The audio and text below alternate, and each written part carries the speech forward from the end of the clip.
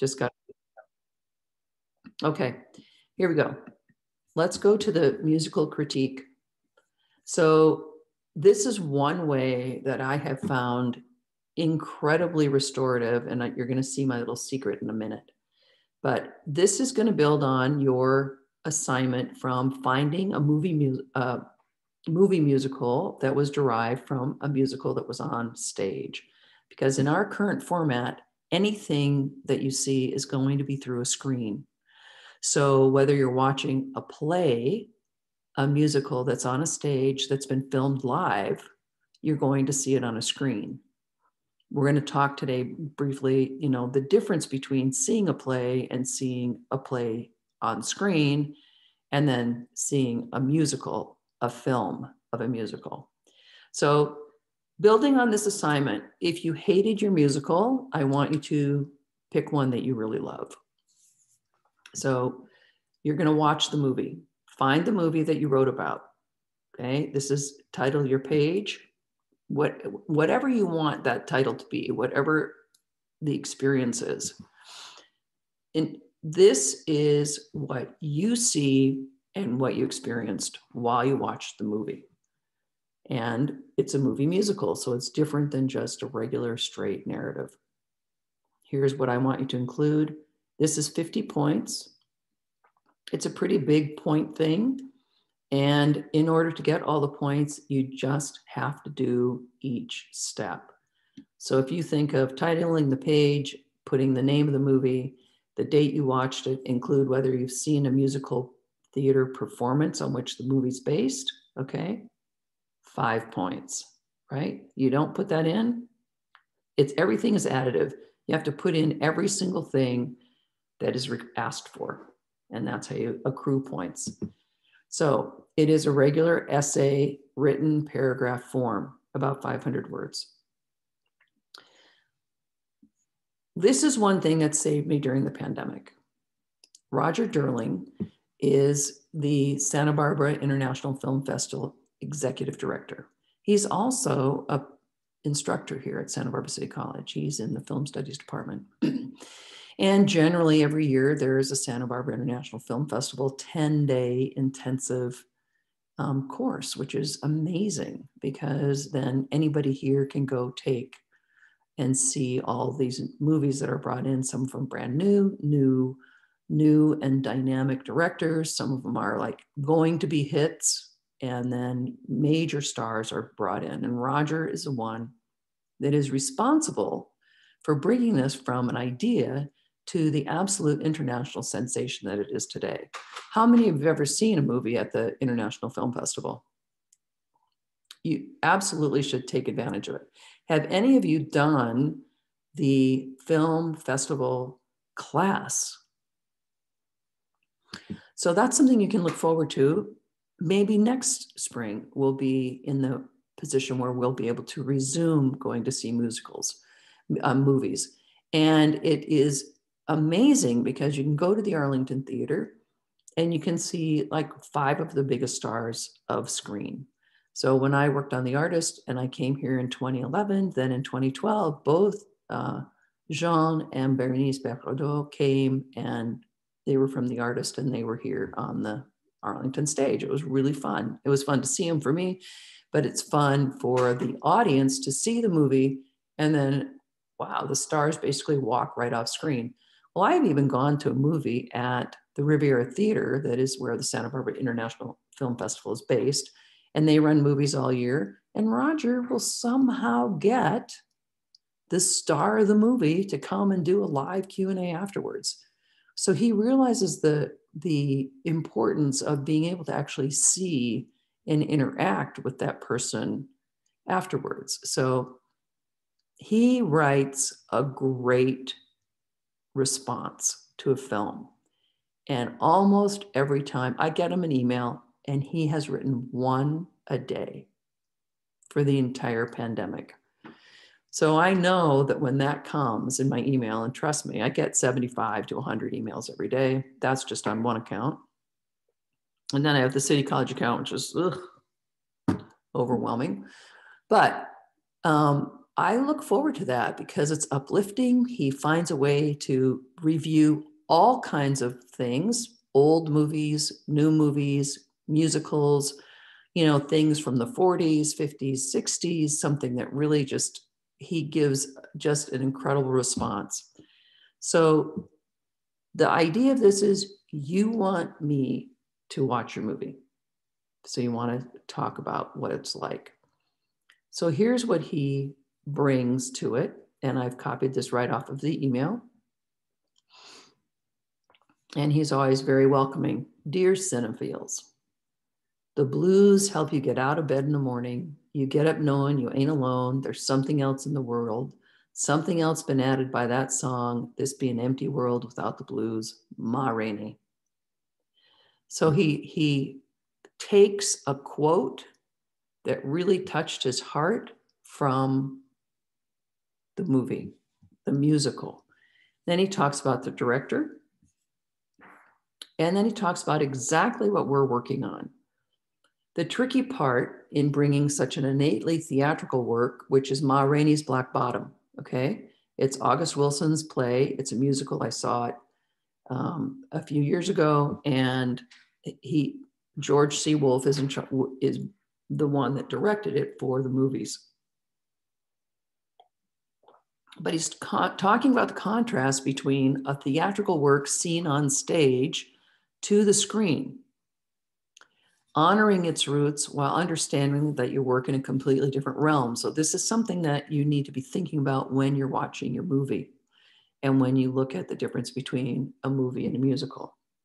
So Wolfe, George C. Wolfe, and if you want to see somebody interesting, you can look him up. He finds a balance, a world that feels heightened because, again, that's what we have in musical.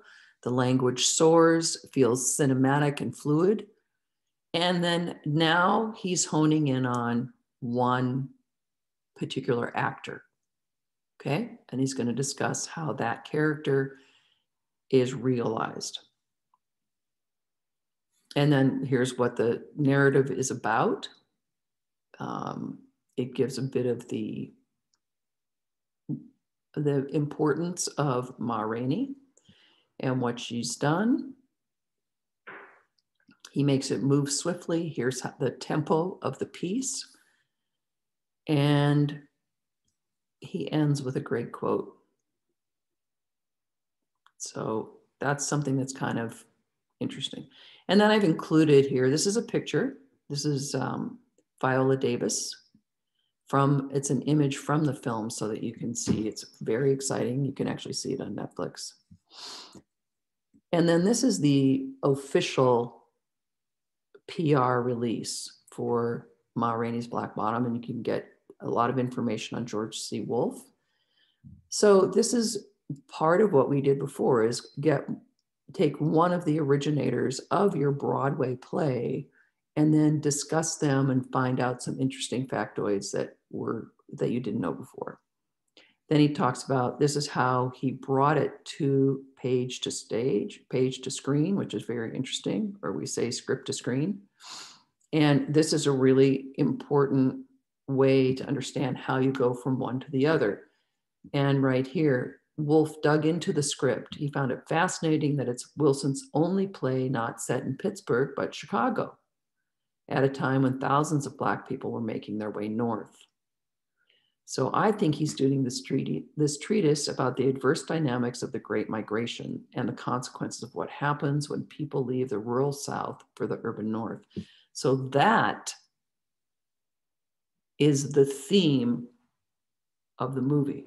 That's the overarching action that is driving this movie forward, is looking at these consequences when this great migration north happened for this entire culture. So then he discusses that. So take a look at that. And then Chadwick Boseman is the one who plays that incredible trumpeter and talking about all that. Okay. So this is like, for me, this is really feeds my soul because it's somebody who's looking at something in a very detailed and critical way. It's very exciting. And then he shares it in a way that makes me want to see that movie. It makes me want to have an experience that takes me from where I am to where I am somewhere else. So in a way, that's a vacation. It's a vacation for 2 or 3 hours.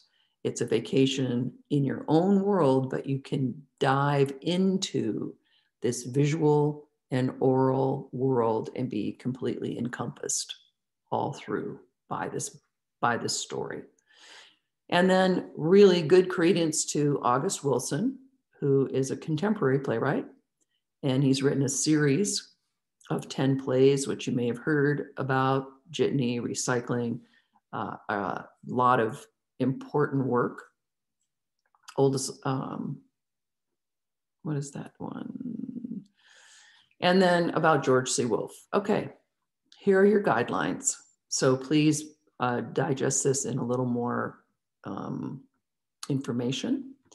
Title of page. Please be very descriptive about where you saw the movie. So there's a difference between watching it on your phone and making dinner. Yes, this is what I would do. I'm bringing that up because I know how tricky you guys are trying to get your homework done. I had one kid say, I have 2 screens, and on this screen, I'm playing the lecture. On this screen, I'm doing my, so, but it's important to be, maybe allow yourself the privilege, because what we have now is time alone. Allow yourself the privilege of taking this time to just let yourself go. Let yourself be in the story. Just don't try and multitask. Don't try and do something else. And I think it was Cara yesterday, she said, even though everything's shut down and my work is shut down, somehow I feel busier than ever. But this time, and I agree, I can understand that pressures seem to build up and you feel like you have more to do than ever, but just try and let yourself have this short vacation of diving into this movie. Think about these things. Where are you going to watch it? How are you going to watch it? Because your enjoyment will be increased if you focus on watching and experiencing it, as opposed to doing it while something else is going on. If you're watching a movie for whatever pleasure reason, and this is what I choose to do it when I'm boning the chicken or boning the turkey for the soup, because we make soup every day here. I mean, once a week at least. So it's like, okay, menial task, and I can watch this movie. But so I want you to note that, and I want you to tell me how and where you're watching your movie. Okay. And then you're going to name the movie musical, the date included, whether you have seen a performance of this on stage, because that will give you a different perspective than just if you've seen the movie. And there's a lot of times there's a big change between that. You're welcome to bring that in if you'd like. The second paragraph, what is the overarching theme of the musical? So I showed you what George Wolfe thought as the director. Here's what I really think that the story is telling us. So think about that. And then try and answer that question in a couple of sentences. This story, this movie is really about this, and see if you can write a sentence about it and have it distilled to one word. So in the second paragraph, that's what you're going to put. That's a discussion. That's like 5 sentences. It's not, this story is about love. Okay, next paragraph. And the reason why I'm being so specific is because I've gotten these where they said number 1, number 2, number 3. I want a response from you. I want to know how you feel about it. Okay. All righty. And write about the director and acting style. What style did the director choose for this production?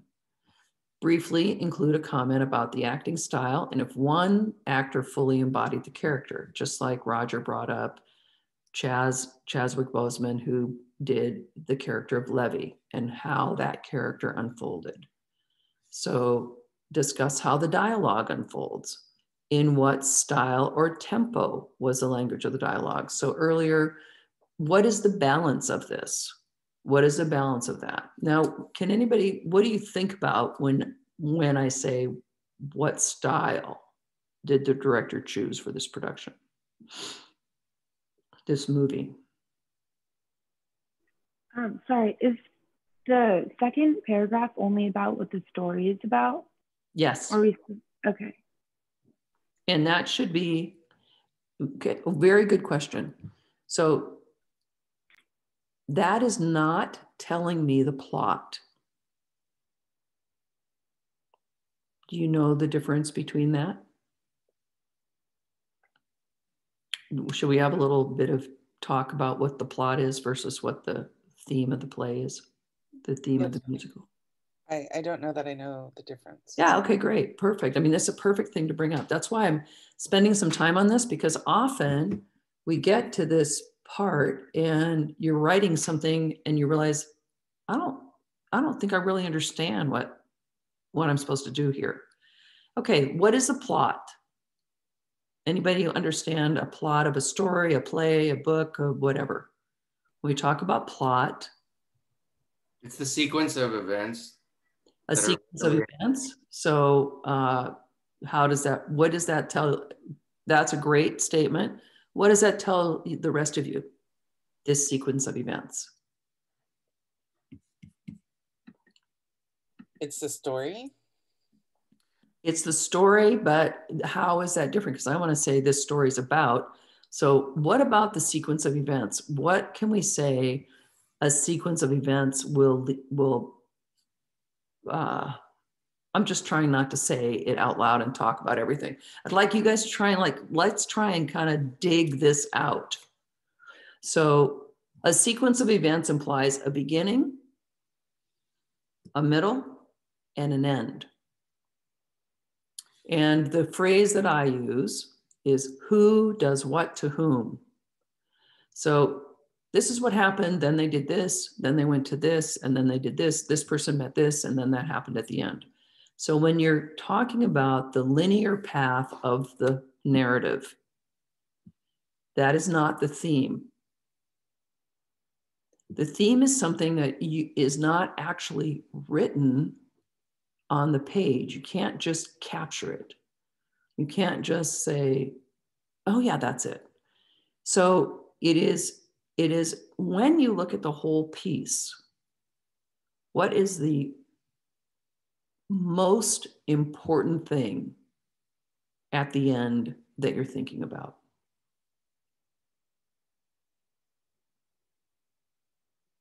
So let's think about a common play. How many of you know the story of Romeo and Juliet? Or how many of you do not know the story of Romeo and Juliet? Is that something that is familiar to everyone? We need to have a common ground. Otherwise, we can pick something else. Everybody is good with Romeo and Juliet. Excellent. Okay, because if you don't understand, if you don't have any kind of basic idea about it, then this is hard to have. So tell me, Colby, what would be the sequence of events for Romeo and Juliet? Just, it doesn't even matter if you're right. What do you remember? And then as we get there, other people, please be encouraged to add to the conversation. These two rival families don't like each other, and a kid from each family falls in love with the other, and it's forbidden. And at the end, they kill themselves. Okay. So that's a very brief plot outline. What? Yeah, I know a lot of other stuff happens, but it's about star-crossed lovers that aren't there. It's about forbidden love. They're not allowed to be together. Okay. So what are some of the other key events that happen that help us see that?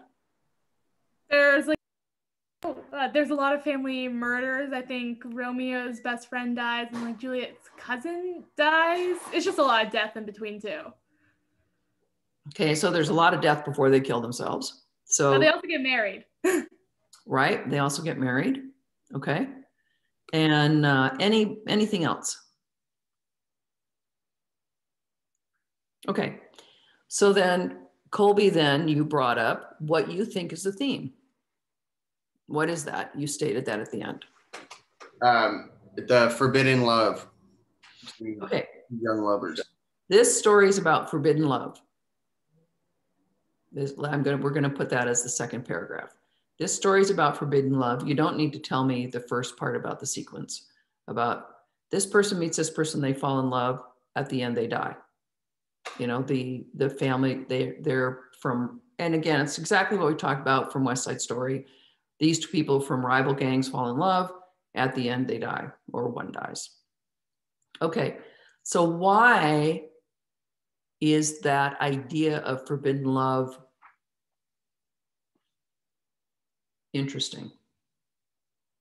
Why does a story like that last for over 400 years? Because people will always like root for love and them to get together. It's just interesting. Okay, so people want to root for love. People want to root for success in love. Maybe that's what you're talking about. What else? I think that in some way, I think that some people can also relate to it. Maybe not exactly as it's depicted in Romeo and Juliet, but I think in some way people can definitely draw some parallels from it. Yeah, maybe you have admired or even fallen in love with someone and it has been reciprocated. First, there's that very tenuous part about will it be reciprocated from somebody that is really not someone your family could accept, you know, and you can identify with that kind of a feeling. Or maybe there's another barrier, like it's a cultural barrier. You don't actually speak the same language, which creates a barrier. And sometimes that can be a frustration point. Interracial marriages too. What's that, Sue? Interracial marriages. You got black people and white people. That sometimes there's a barrier with that. Yes, and that could create such a heightened emotional background on both sides that to reach across and fall in love with someone of a different race could be considered a forbidden love. So when we talk about the overarching theme, it's something that is a universal truth. So when Woolf talked about Ma Rainey, he's talking about that part of yourself, the fabric of your life that's ripped out and left behind when you have to go and relocate to a new location.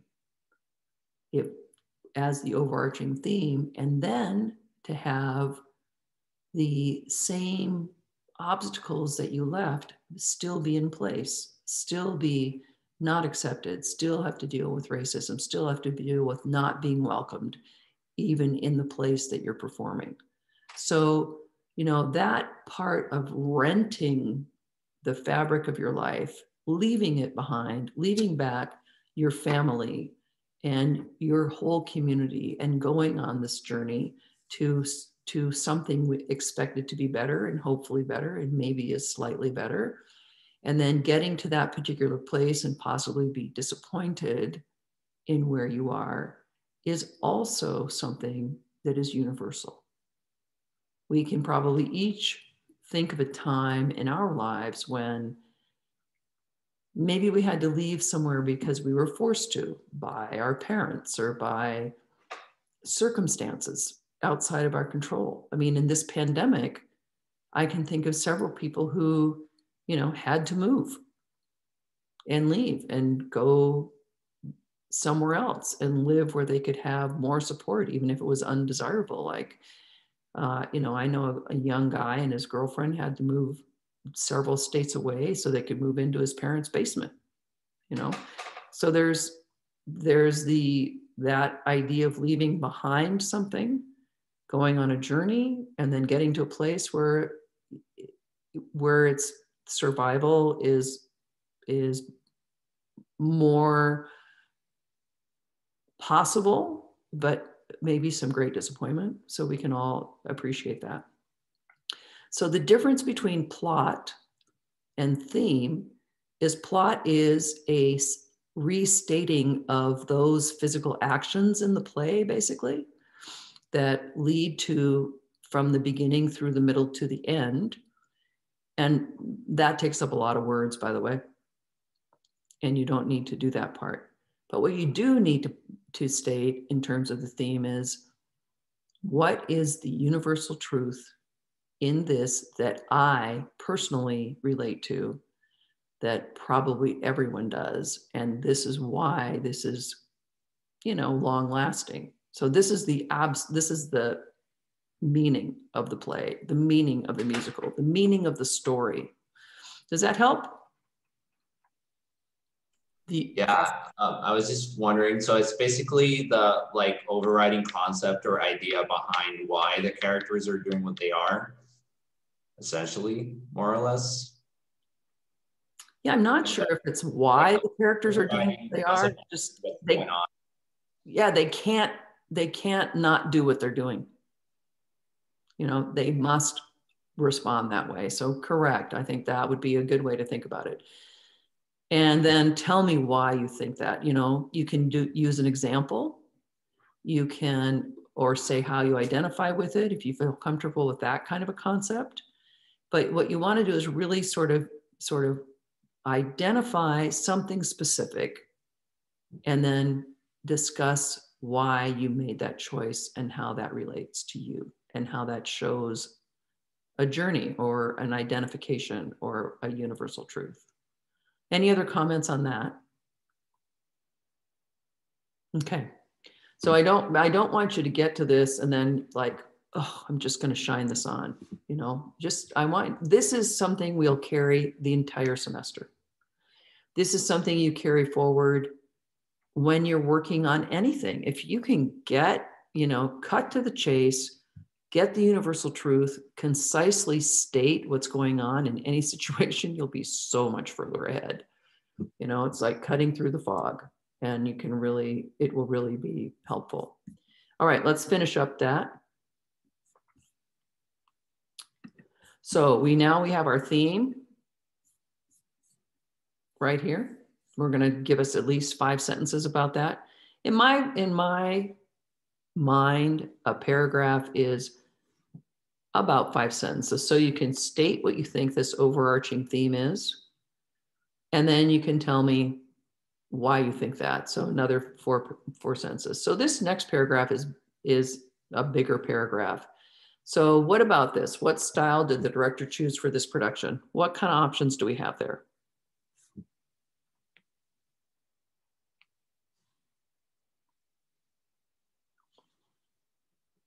When you mostly watch a movie, what are you thinking? What do you think you're seeing? Well, in this case, wouldn't it be the obvious, like a musical? Well, okay, it's a musical. We know that. That's more of a genre, but a style of yes, that's correct. But when you're seeing it, are you seeing something that is real life? Right? So is it a very realistic production? Do you think this is how it actually was in this time period? This is an earlier time period. Ma Rainey's an earlier time period. Think about the time period of your musical. Do you think that people actually were like that? Or is the director making a choice somehow away from a naturalistic, like people actually act like this, to a different style? So would that be heightened realism? So they're just a little bit elevated from that. Okay.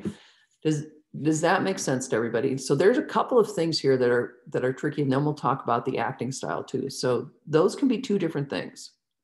So the director is going to make a choice.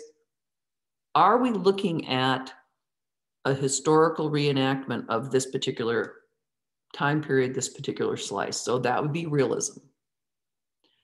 What other choices do we have? Heightened realism. Is it just a little bit bigger than the realism? Is the director refocusing this whole production maybe from the viewpoint of a specific person? So then it's not realism. We're not like peering down on top of this town and looking at the whole thing. We're looking at it just through the point of view of one character. So you might want to think about that. The directors chose the style to be from the viewpoint of one character, which is a very individualistic style. And maybe then it becomes a memory musical. Is it something that someone is remembering? And when we work with memory, we have very selective memory. Okay. Is it a very abstract musical? So is it taking it and abstracting it into something else? For example, you know, is it going more into a fictionalized feeling? Is it more into a, does the audience, do the actors, this is in theatrical terms, we'd say break the fourth wall, but do they talk directly to the audience in this production? And that can totally happen in a musical. Or is it we're always the viewer and the screen is always the story? So just think about how that would be called presentational, because the actor then is saying, do you see what just happened right here? So that is common in cinematic terms as well. So think about that. Even if that happens, the actor has a responsibility, and in most productions is very true and real to the character. And then if they step out of the character, that becomes a different kind of thing. So then talk about one of your actors that has really just shown they're so great. You have great believability in the actor. That's one of the more important parts. If you believe the actor, they fully embodied the character. So talk about that. How does the dialogue unfold? So in other words, is it snappy?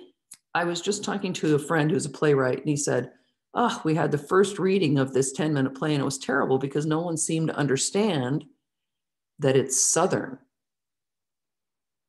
And the language of the South is slow. Every word has more weight. Every word, even the word itself, is drawn out in a Southern accent. So think about this idea of tempo. When you think of somebody living in an urban city in New York, that's going to be very different than Atlanta, Georgia. So I want you to think about, what would you think about? How do they sound in New York?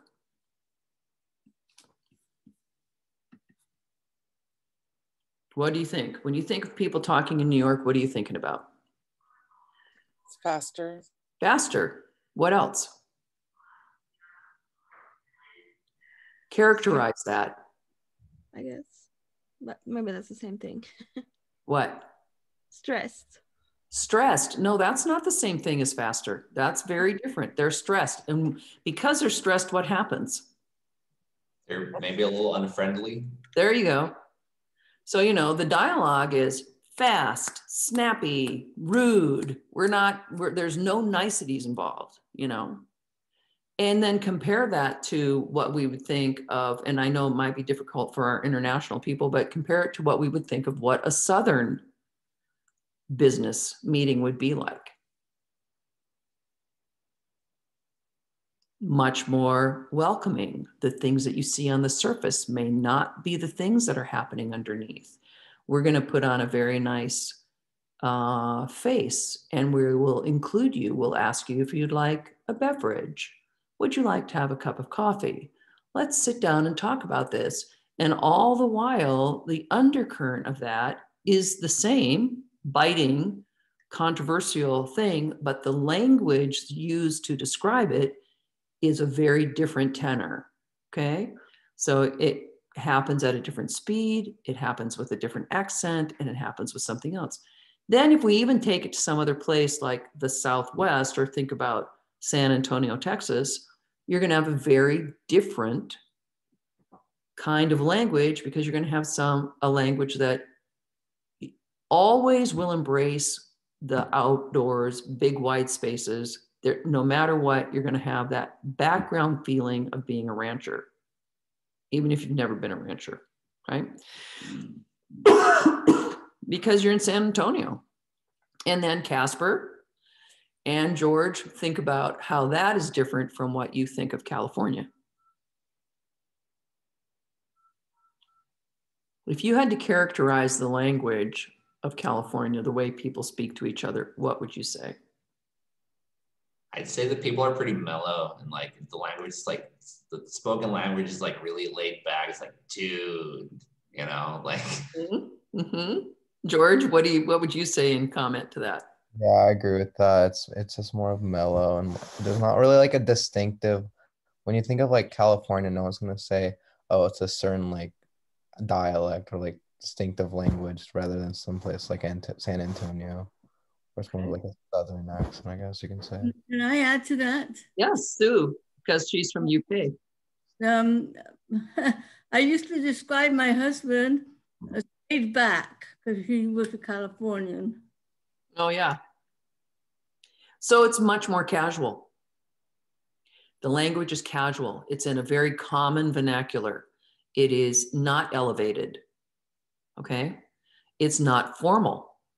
I mean, in English, we have very few. In most foreign languages, you have two status of language, where you have formal language to which you address people who are older, or people you respect, or people in a certain position of authority.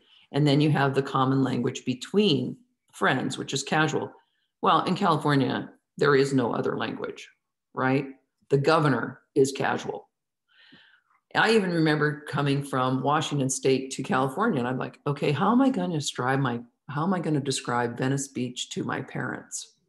So see these girls in their tiny bikinis on their roller skates. Yeah, that's okay. And they can go into a restaurant that way. And the guy that's, juggling the chainsaws, well, that's sort of our local color. It's just, that's why I want you to think about that thing about the dialogue and how that unfolds, because it tells you about the geographic location that's happening, it tells you about the time period. It tells you, is there a different status between certain things, how people talk to each other, and then how people talk to others or people in authority, okay? And that can be both with animosity or respect or fake respect, right? So think about that. Then the last paragraph talks about the visual elements. Think about how those help you understand the story, okay? And spend some time on that. Oh yeah, he wore a black shirt. I knew he was a bad guy. That's not enough. So what? There's a choice. Every single thing you see in a movie has been specifically selected. And it's different than seeing a play, because things can happen during a musical performance of a play that will never happen again. The hoop skirt falls off in the middle of the dance. Yes, that's happened. And that cannot be edited out of the frame. In a movie musical, every single thing is there because it has been carefully designed. And then not only that, designed, put behind, in front of, the actors are performing around, in and around it. And then it's been recorded by filming it. It's gone through editing. So it's, yes, are we going to still leave this part in? Are we going to take this part out? No, we're going to leave this in. And then it's been rearranged to create the story. So everything is very specific. So think about those things. You need to talk about each of the elements that are listed. Each element accrues points. So you get points for talking about the costume, points for talking about the sound, points for talking about the scenic. So think about all of the elements. And then write a summary paragraph. You know, after doing all this, I'm thinking maybe my time was wasted in this movie.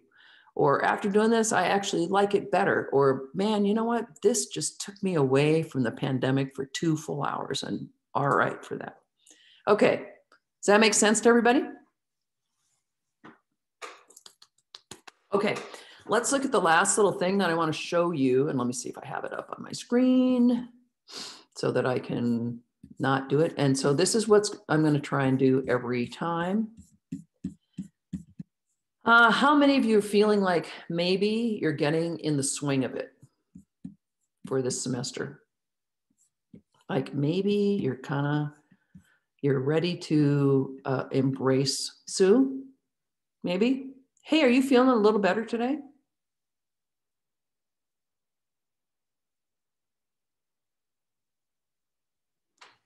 I had my test. Yeah, I'm glad to hear that. I already got my results. It was negative. Excellent.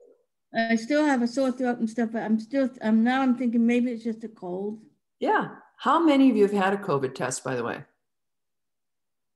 Yeah, excellent. Good job. Good job, everybody. Okay, way to go. Way to go. Just want to add something. Yeah. To that COVID theme. I am, what do you say? I am free from the quarantine, so I am free from Corona. So you're doing what we call cartwheels. Do you know what those are?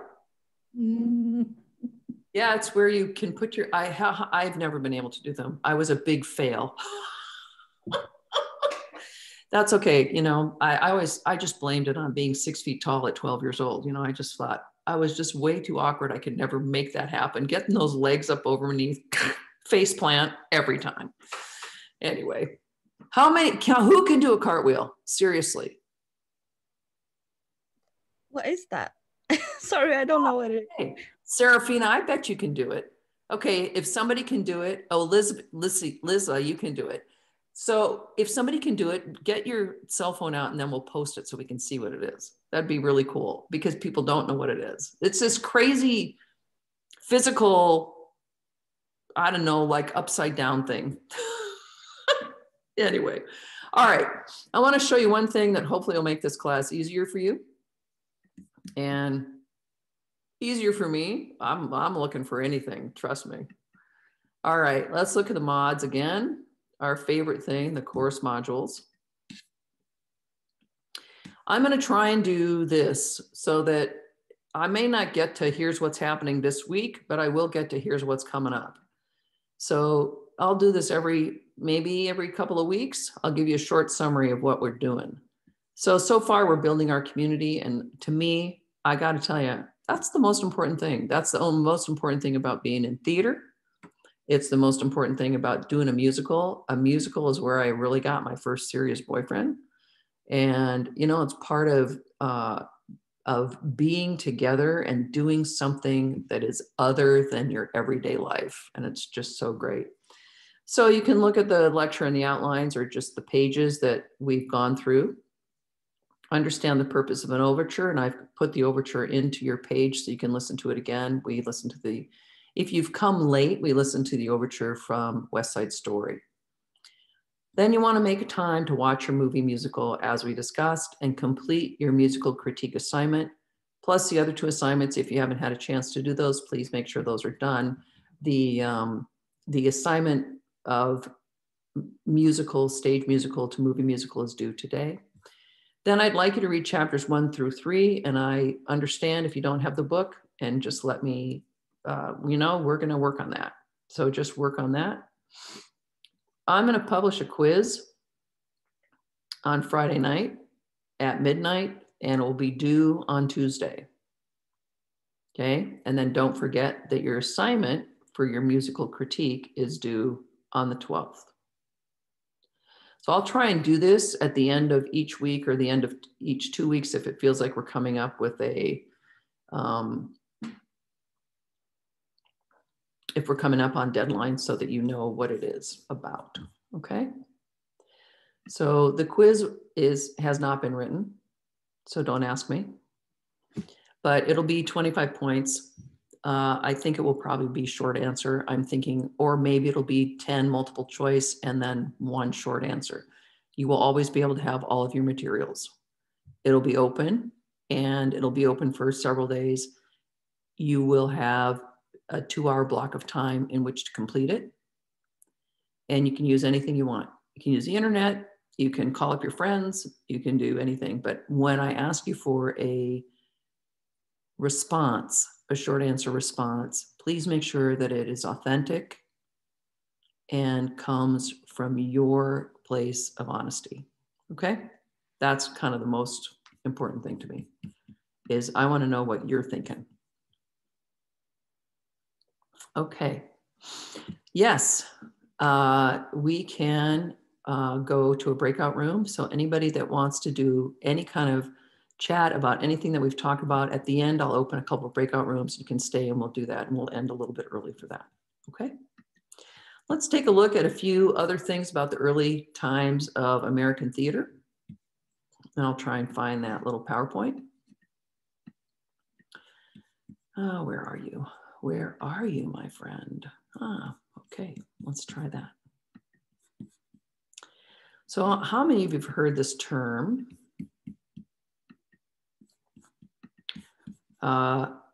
Treading the boards. Let me see if I can get this into some sort of, how do I make it go to a slideshow? I thought that was like really easy.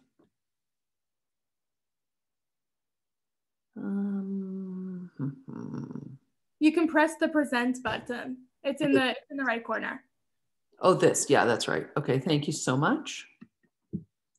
Because when I'm in person, I don't ever use a PowerPoint. I love to write on the board, and I try to have it be through the Socratic method of discussion. So how many of you have heard that thing called treading the boards? This comes from, this phrase of 2 planks and a passion comes from the idea of, you can take 2 scaffolding planks are 2 inches thick by 12 feet long by 12 inches wide. So you can put 2 of those together on a sawhorse and you have a stage. And if you have something that's so important, you can get up there, you can travel that from town to town on your horse, and then you can present something. So this concept of treading the boards actually comes from this idea of sticking 2 planks on a sawhorse and going to the next town. So for some, as alluded to briefly last time, it's called the Synagogue of Satan. Theater was really a den of iniquity. It was against everything that the church stood for. And this is rather hilarious when you think about the United States being built on religious freedom. However, that didn't mean freedom of expression. It meant freedom to be exactly the religion that they thought you should be. So it was rejected by the Puritan culture of New England and the Quaker culture of Pennsylvania. Theater was absolutely not to be attended, not to be engaged in. If you were a theater practitioner, then you were in crime, you were a thief. If you were a woman, you were definitely a prostitute. There was no possible way that you could be any part of that culture without having this tawdry background. So this is a persistent attitude even among conservatives through the 1970s. And yes, I'm talking about the United States. And I'm talking about a personal experience. I mean, my family had no theater culture. And we didn't even, so I grew up really poor. So I saw my first movie, like I think when I was in 6th grade or something. But it was like, what is that theater thing anyway? And part of the reason why is because it takes you to a whole nother world. What are some other reasons why you think, you guys, you can just shout them out, why would it be considered to be this thing of prostitutes and thieves. Any ideas? Is it like the gypsy theme concept? Oh, excellent. Really good bringing that in. So, you know, gypsies, it's a very, first of all, that's a derogatory term. It's a derogatory concept that you would be living in a temporary, transitional, or transitory lifestyle, going from town to town, and that you would maybe be making your living off of doing certain kinds of entertainment. And then while you're doing the entertainment, you send others around to pickpocket and make some more money. So you're not only passing the hat, you're also pickpocketing. Why else might it be? That was a good one, Cara.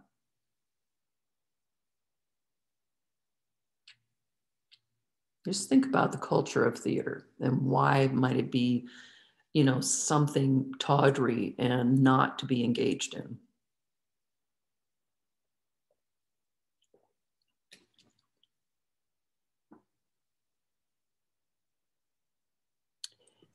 Could it go back to when the church didn't want people putting on these shows if it wasn't for religious purposes? Because if it wasn't like within the Bible, it was, or like making fun of the Bible, it was just thought of as like a sin. Well, now that's a really interesting point, because during the Middle Ages, there was great theater during Greek and Roman times. When you do your theater history, you know about that. And then during the Middle Ages, it really died out completely and became traveling town to town. But the church had the passion plays. And so the passion plays were the theater of the moment, and they were on religious themes. So the other benefit of those passion plays was that the church was the beneficiary. So any income that came from it, and because it brought more audience to the church, they had greater income from it. So that's a very good point to bring up. And that was Kylie, right? So what else? There's something else that I'm thinking of about that really is one of the reasons why you might think that it is sort of a less than respectable profession.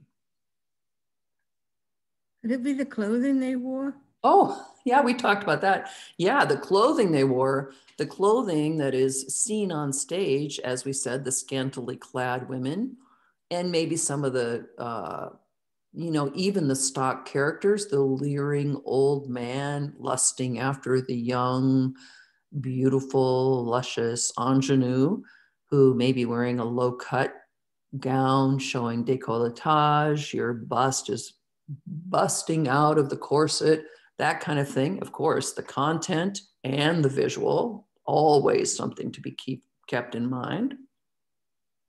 And that was just from the audience point of view. What else though? There's one thing that I'm thinking of. I was thinking that maybe some of the themes that they dealt with were a little too, I don't know, racy or controversial. Yeah, controversial themes, certainly. You know, they did a lot of themes of even incest. As we said, marrying or having relationship with the wrong kind of thing. So content certainly was part of it. But I'm going to the real basics. So one of the reasons why, think about when you go to see a performance like this, generally it's in nighttime. Nighttime is when things happen. Nighttime is more dangerous. Nighttime, you can't see around the corner. You don't know what's coming. So if you're going out at nighttime and you're coming back at nighttime and you are unsupervised, then you may be opening yourself up to other things. And then when you're a practitioner, when are you having rehearsals? You know, you're working at night. So when you're engaged in lengthy personal rehearsal, you know, from 7 p.m. till midnight, or especially when you do technical rehearsals and then you're gone from, let's just say you're gone from your family for 12 hours. And they're like, really? You're gone for that length of time? So, you know, there's a lot of misunderstanding and there's a lot of preconceived ideas that go along with all this thing about theater. So it's interesting to look at from our point of view now, where literally, you know, a 2-year-old can touch a button and see pornography on a screen, which is something that should never happen. But this idea of theater coming from a background that had to overcome this very negative and seriously less than idea. You also remembering that the Puritans, oh, I just lost this idea, but it was, oh, well, the puritanical ethic of, you know, sex is bad, you can't have physical expression, and in the Quaker society, men and women are separated. They go through 2 separate doors, sit on 2 separate sides. So anything in terms of having people touch each other or people of the opposite sex interacting and then interacting at night for this kind of an entertainment would be up subject to question. So in the early part of the 1700s, it's really unskilled people. They're untrained. The actors are not trained. They have no idea. It's literally, we're putting these 2 boards up.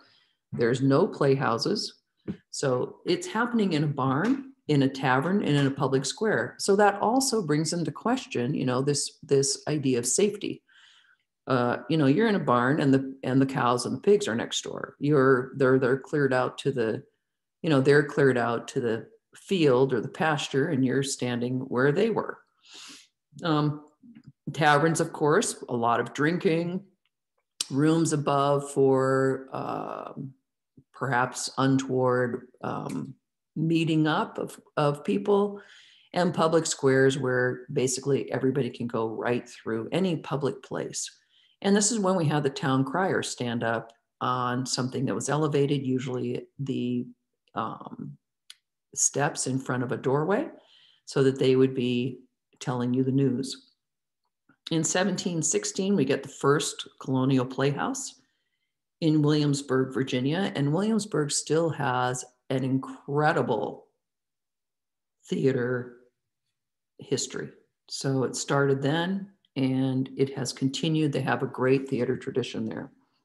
In 1750, we have professional acting companies coming from Great Britain. No cities welcomed them or had a location for performances. Here, you can go to the barn, you can do this. So the itinerant groups, these touring groups, and it's interesting to think about touring in this time in the 18th century, when you're coming across by boat, you're traveling by horse and carriage, you have a covered wagon, or, you know, how are you getting from place to place? And they go from Nova Scotia, clear up in, you know, north in Canada to Philadelphia. And I should have put it in geographical order, and I should have put New York, and then to Philadelphia, and then Charleston, and then Barbados and Jamaica. So they'd be taking a boat and then maybe back to Great Britain. But think about the tradition of touring. And now touring is the thing that will often pay for a Broadway musical. If they have a great idea, and generally when we'll talk about the path to Broadway, and you saw that in The Heights, you can do it out of town, you get a very exciting kind of premise, you start this, and then when it finally gets to Broadway, one of the things and one of the reasons why you get backers or people who will put money into you having a production is because they'll see their money, they'll realize their investment, and it will pay off for them through a tour. And we have huge tours that go through. We have the A cities, which would be New York, Seattle, Atlanta, Chicago, Los Angeles. And then you have the B cities, which are a different market. You have the C cities. So that if you have a good touring package and you've pre-sold because you have a tradition of going to these different places, then backers are likely to give you more money. But think about how early that happened. We've been doing that, you know, for over 200 years. And the first thing that really comes is English opera, meaning not sung in Italian, actually sung in English. So anybody could listen to it. they could understand it. They weren't just getting this kind of melody stuff happening or these big arias that they couldn't understand. And they're getting it in a different form. They're getting the ballad opera. So it's not a classical opera. It is something that is a satirical play interspersed with simple songs, popular tune, and ballads. So with things that are maybe familiar, or maybe that melody was familiar to you, or that was something that you had heard or understood from the past. Some early productions that have good historical or have historical importance just because we have a document or we understand that they happened. The Beggar's Opera by John Gay in 1728 is often referenced as the forerunner to musical theater. And ballad operas in the United States. And I will try and always translate to the United States. I know that we'll see later that the term America is used. And I think that we need to be more specific and talk about the United States, because America, of course, is a continent, which includes Alaska, the Yukon territories, Canada, the US, and Mexico. So unless they're going throughout all of the Americas, and that's not then saying Central and South America, well, I'll just say the US because that is what we're talking about. So Flora is an opera that was in Charleston, very popular in 1735, and The Disappointment in Philadelphia 30 years later. Two of the ballad operas. Another kind of opera is the pastiche, which is hodgepodge. And if you know that term Mod Podge, which is a crafting term where you're taking a bunch of stuff together and you have this product called Mod Podge, you can put it all on top of it and glue it down. It's sort of like this kind of pasticcio. It is a sentimental play with elaborate musical numbers, but dialogue is spoken. So they're talking about the story. And the audiences recognize the music because it's borrowed from well-known sources. There was no need to compose something new. You didn't need to make up songs for this. You could use, sea shanties. You could use folk songs. You could use songs from other operas that you may have heard, and from sources that were in the past. Remember, we talked about the fact that there was really no repository for the documents that made up a musical. There was no place that said, okay, we're going to hold all these things together. And we think about the producer holding those things together. They hold the manuscript, because by now manuscripts would be all handwritten. We would be, and with quill pen, we'll hold the costumes, we'll hold the actual physical costumes and set pieces together. But, they didn't have that. So things were parsed out. If this particular song worked really well, they could put it into another song. The first professional company came from London. The London Company of Comedians was managed by Lewis Hallam. And they actually were in residence in the United States and stayed here. The London Company of Comedians. When Hallam died in 1756, it was renamed to the American Company of Comedians. Then after the Revolutionary War, renamed again. And so this is like 100 years later, it becomes the Old American Company. Once it became the Old American Company, now it's been here for over 100 years in the US, suddenly they're going to release and let go of the British themes. And they feel charged with creating a distinctive sense of American character. So they want American themes, and it will be from the perspective and the sensibility of Americans. So the themes of settling in a new country, the themes of the Old West, the themes of, and you think about after the Revolutionary War, we're getting into the gold rush.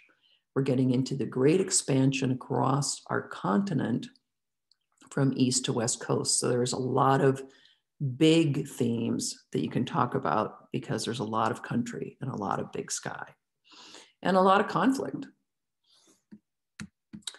Let's talk about that for a sec. So there we go.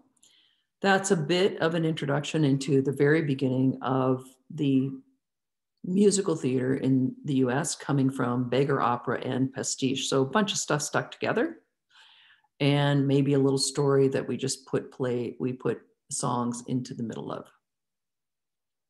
I'm trying to get some recorded information from some of these, and I think that'll be very fun. I'd like to try and at least do some recorded sounds in each class.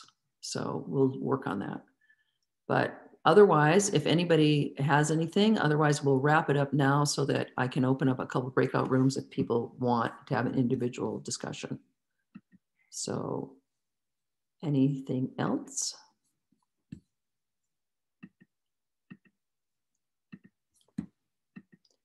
Well, you know what we can do? We can have an early weekend. All right, so I'll see you all on Tuesday. We have our looking forward. Oh, Cara, before you came in, I talked about that we did the Thin Man read through last night. Yeah, that was fun. You want to talk about one second, how that, was that your first read through? Officially, yes. Okay, so one thing that happens early on in a production after the piece is cast is the director will gather people together and we'll do a read through. And again, this is one of those things that normally we do face to face. We're in a room, we actually get to see them. For me, that's very important. As a costume designer, I get to see their physical body. It may be the first time I actually see the actor. And then if there's any last minute measurements we need, we can take advantage of that. We can, during the break, take them and do measurements and get any last minute information we need. But this situation, Cara, was somewhat different. So why don't you give it from your perspective? About how many people were there? 24 or something. Yeah, like I think like 24 or 25. Yeah, I mean, it was obviously rough because it was the first read through anyways. And it was done by Zoom, but it was really, really interesting. For some reason, I'm just not clicking with the Thin Man. As far as the story goes, it's really confusing to me still. So then when you add all these people I don't know into their new parts, it was like I was taking a lot of notes just trying to keep up. Yeah. But yeah, I mean, it's really interesting to get to see something like that and to see how it'll translate and how like their journey from really getting into character and adding the costumes, which I think will be amazing. And it's hilarious that every single guy cast has a beard or a mustache. Yeah. Like every guy. How many, the pandemic facial hair. Whoa. Yeah. Yeah. That was really interesting. Yeah, but just to see this part of the process and to kind of try and figure out like, you know, what the director was thinking when they cast him and, you know, those kinds of things. It was kind of fun. Now, is a Thin Man, in theory, an older storyline? Yes, and so you can actually watch the movie. I tried. I couldn't make it through it. I tried. Yeah, so yeah, you mean, did it come from pre-1930s? No, the casting, like are the characters really supposed to be older like that? Oh, I see what you're saying. More age established of characters. Yeah. Well, so when we come into the Thin Man, and this is important because you guys all are going to see the Thin Man. It's a required part of this show, this class. The characters, the man who is the lead, Nick Charles, of course, is retired. And his wife's father has died and left her all this money and a railroad and a hotel and all this other kind of stuff. So, you know, they do need to be of a certain age. Now, are they 50 or are they 35? You know, that it's clearly at this particular point, we will be going with people that were cast. So whether that matches the picture in your head, and this is a really interesting thing to think about, you know, when you see a movie, it doesn't match the picture in your head of the story. So one of the other problems, Cara, is that we have worked through many scripts. So you've read one script, and this one was quite different from the one that you read. And there's characters that are taken out of it and all that kind of stuff. So you're looking at something that's different. Yeah, I noticed that too. But it's interesting to see something in the very beginning and then watch it go through the process. So, and then when you see the end result, it'll be fun. Yeah, no, it was great. And they're a great bunch of people. And I kind of feel like, you know, it was time consuming, but I feel like everyone in the theater should almost be a part of that for every production, because it gives you a good feel for like who's involved management wise and who actor wise, and just more trying to understand the story. Like it's really helpful. Like I definitely. So very interesting that you say that, because exactly when I said sponsors for tours, when you get backers and you get people who are investing in theater, and when I've worked professionally, that moment of the first read through is when people who've donated a significant amount of money are invited to come to that exact event. Oh, interesting. So the theaters recognize that the people who've invested the money want to see where their money went, and it becomes something of interest for them to come and meet not only the producer, because that's probably who contacted them for the money, but also, you know, the director, the actors, the designers. And then you do a design presentation, the actors are introduced, and then the actors read the play. And it feels like, for the people who've invested their money, that, this is the early days. We have invested, we get to see what starts before we see the finished result. So that's something that you should think about when you're watching your movie musical, is that is the final result. Right. And there's a significant amount of work that went into getting it to that point. So thanks for sharing that, Cara, and for just, you know, having the patience to be there. It was a 3-hour meeting on Zoom, if you can imagine. And no, it was really fun and really great people. It was, you know, I'm looking forward to the end result for sure. Yeah. So we're going to call it a day, and I have a couple breakout rooms open. So if you're just hanging around, I can stick you in one. Just let me know. You can raise your hand or something. And otherwise, just take off, and I'll see you. Thank you. Thank you. See you on Tuesday. Yeah, I just had one question. It was about the assignment due was next Thursday.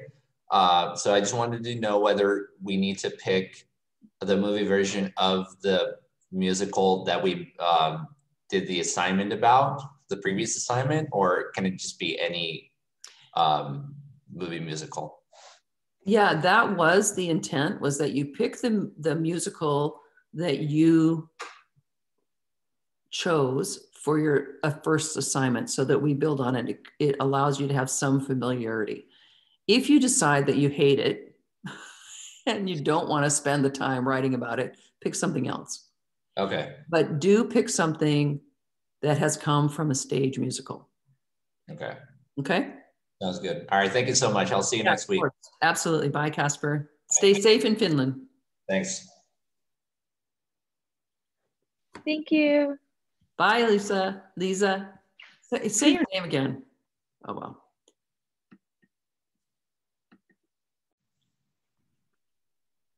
Oh, let me stop the recording.